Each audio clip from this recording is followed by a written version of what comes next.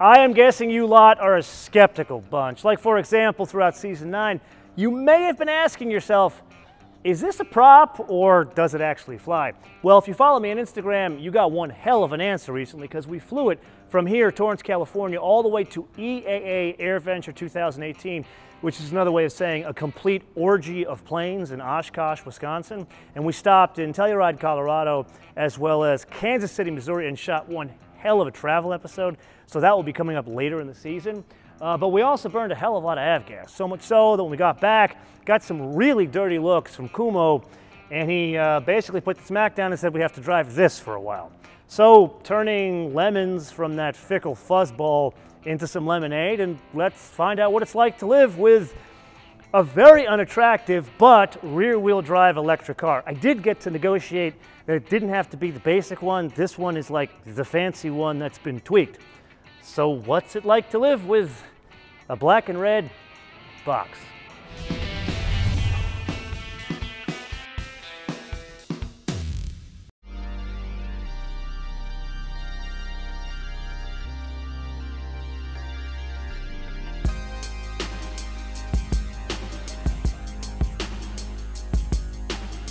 Okay, let's try something different today. Let's go somewhere different. You and I have driven around, what, Beverly Hills, Venice, Manhattan Beach, downtown LA. Let's go to San Pedro. I know that probably means nothing to you if you are not in Los Angeles. That's basically in between Palos Verdes and where you see the port of Long Beach.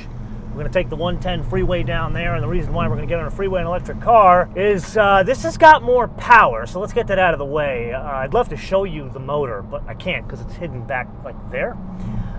So this now has 184 horsepower and 199 pounds of torque.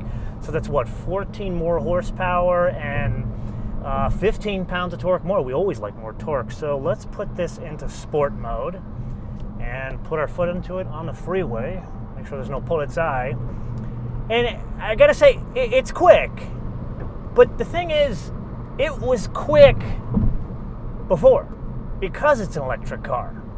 Just so you can see where they load all the stuff that comes in from around the world here at the port. It's quite an interesting thing, especially when you come over it in an airplane. You can see the bridge over there. Really, this is pushing power. This is not pulling power, because remember, this is a rear-wheel drive electric car, and that's why I liked it so much in our first drive review of the regular i3.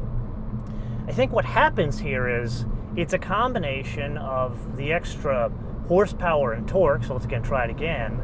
But remember, weight is an important factor here because this thing is made out of exotic materials. So all the body panels, if you remember, carbon fiber, reinforced polymer, but more important, all the structure is actually carbon fiber.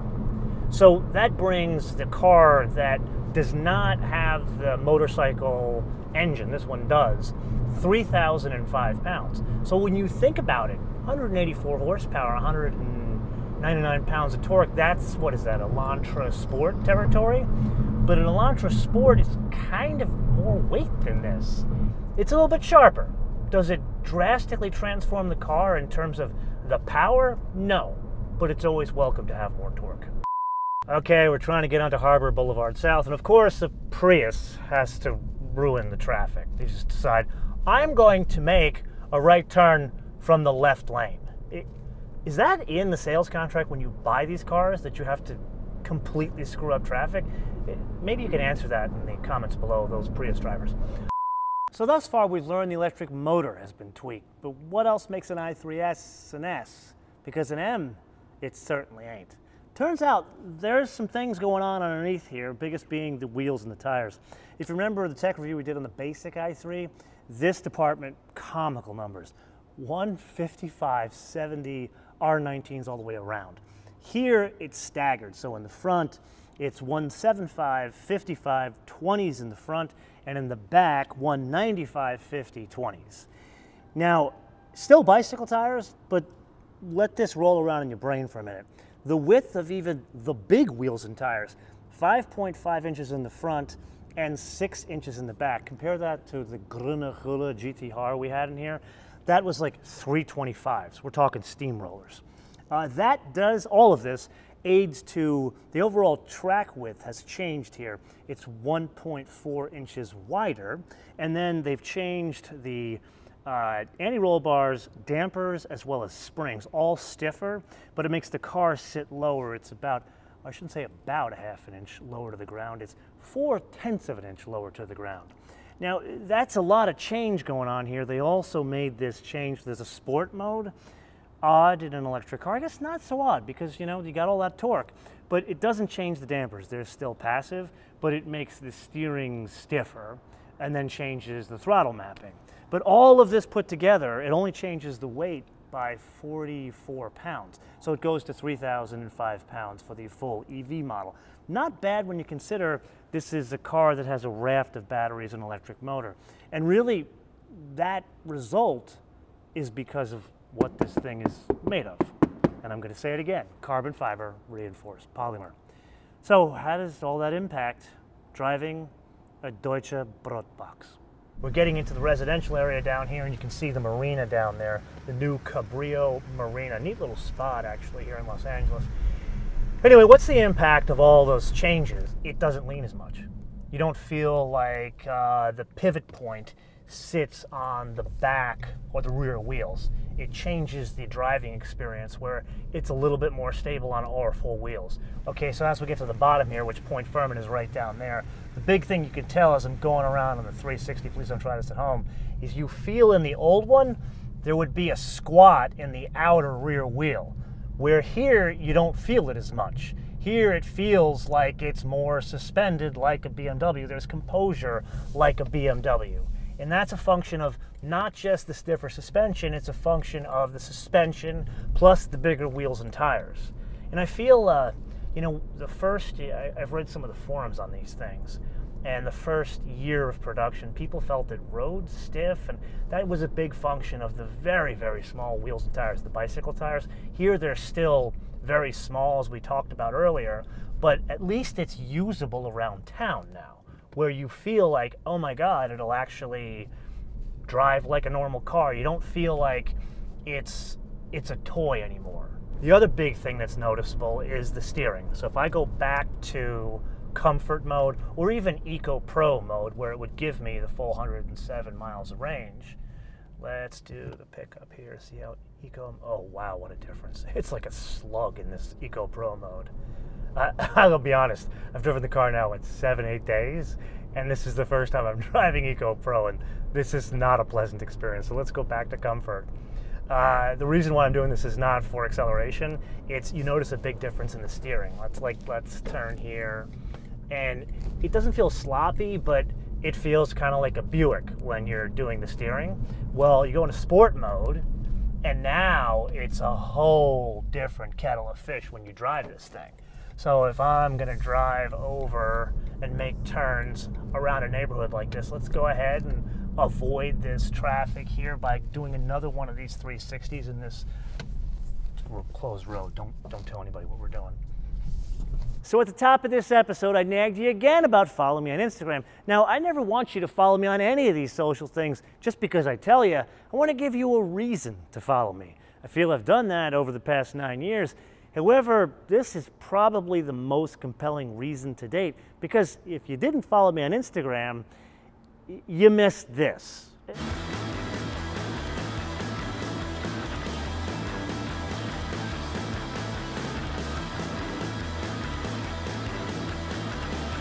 So a PS to that little clip, when I got back to the California Republic, a friend of mine who does follow me on Instagram said, dude, that was some Star Wars Death Star trench flying kind of shit. This one, and as well as the one we had before, they gave me the one with the motorcycle engine in the back. So the generator, if you run out of electricity, the thing can work in today's infrastructure. So it's kind of like a Volt. I like that. It's one of the reasons why I've suggested the Volt to so many people, because you can have an EV car and use it in today's infrastructure, and guess what? If you want to leave town, you can still leave town with it. This is the same thing, although that generator, it's much smaller and the gas tank is much smaller. It doesn't really do as much, doesn't have as much total range as, say, a Volt. But what's interesting is I've never used it. because this is the bigger battery like we drove, it's a 33 kilowatt hour battery in this thing, I have never had an instance where I need to use any of the 59 miles of range from the motorcycle engine. Now granted, I do have an electric car charger in the garage, so I'm fast charging it at night. When I go to places, I can plug it in. I mean, it's Los Angeles, there's plenty of grid, basically the infrastructure to have a fast charger, and even if you don't, it's never gone below 40 miles of range, and I've used the thing all day. I've never stopped and said, well, I need to file a flight plan because I'm using an electric car, I don't want to have any range anxiety, blah, blah, blah. This, a Leaf, it's not. A Leaf drives like, well, a better Prius. This drives like a BMW that's been carved out of one billet of aluminum. I would argue this is not a function of this is the sportier model. I think it should be only one model, just the S. Or really, they should have said this is the update for 2018, 2019, and there really shouldn't be the car with the small wheels and tires. Now, here's the catch. Now, let's put our foot into it. I'm still in sport mode. You lose a bit of range because, think about it, you're getting more resistance with more contact of rubber on the road, wider tires, and obviously with the sport mode. And what happens is you lose, 7 miles of stated range. So instead of 114 miles of range, you get 107 miles of range. If we're really going to understand what it's like to live with it, you know the script by now. So let's get on with it. I don't have high hopes for this at all. But it doesn't mean we're not going to give it the old college try. I have taken the liberty of putting one seat down because there's no way on God's green earth this is going to get in here without a seat down. Here we go. Let's try not to scratch the carbon fiber reinforced polymer. Oh, this actually may work. Hold on a minute. That works. Wait, hold on. Here we go. Wonders will never cease. At least German ones. The other thing I have to tell you, the design is growing on me. Granted, the outside, it's still ugly. It's still a German bread box. But the interior, it's not pretty. It's functional. That's the best way to describe it. I've gotten used to, believe it or not, the iDrive. Maybe it's just I'm getting old and I'm used to it now, and I've been trained with these ridiculous, like, unified controller things. Anyway, this now has the wireless Apple CarPlay, like it started in the 5, went to the 7. I'm going to clarify this. I am not going down on record as calling this interior attractive. What I am saying is it is the intersection of usable, really functional, and really, really good color, trim, and texture. That's what makes this, again, attractive is a very, very, very strong term. I would say something I could live with. I even like some of the coloring in here. But at the end of the day, for me to live with this, I think I would need like an old school sports car that is hard to get in and out of to make me feel good about myself.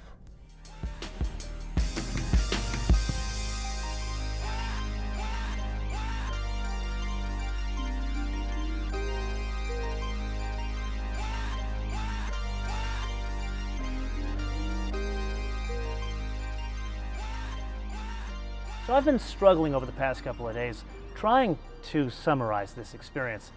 And I feel strongly that the most prudent way to do so is to play a mini round of the options game because it will put everything into perspective for us. So without further ado, let's dive right in. 2018 BMW i3s with range extender. That means there's a motorcycle engine in there somewhere in addition to the electric motor.